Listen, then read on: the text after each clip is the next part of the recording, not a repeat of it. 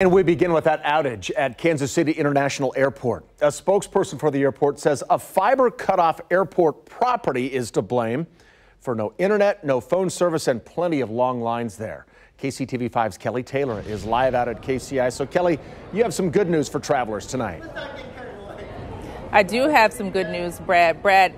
Internet services are back up here. Most of the airlines are back up and running, but I mean, I'm already halfway away from where people started out earlier this morning, but you can just kind of get a sense of about how far away they were from Southwest Airlines, and there were not a lot of happy passengers.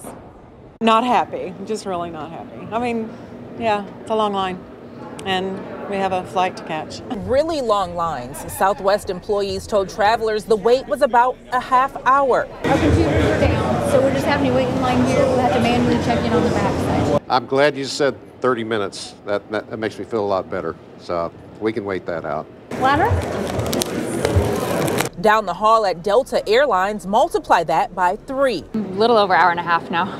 Travelers were frustrated and worried about missing flights because a fiber cut in the area knocked out internet to 5 airlines at Kansas City International Airport. I'm a little bit nervous, yes, due to this long line. But if you're from the area, you're probably used to checking in and getting through security in no time.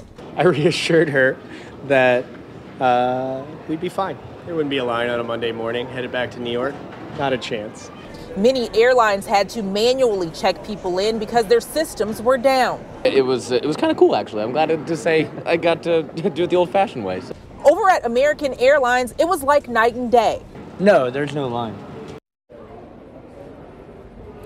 Now, a local internet service provider told an airport spokesperson both people in Kansas and Missouri were affected by the fiber cut, but thankfully business is back to normal. Live in Kansas City, Kelly Taylor, KCTV5 News. All right.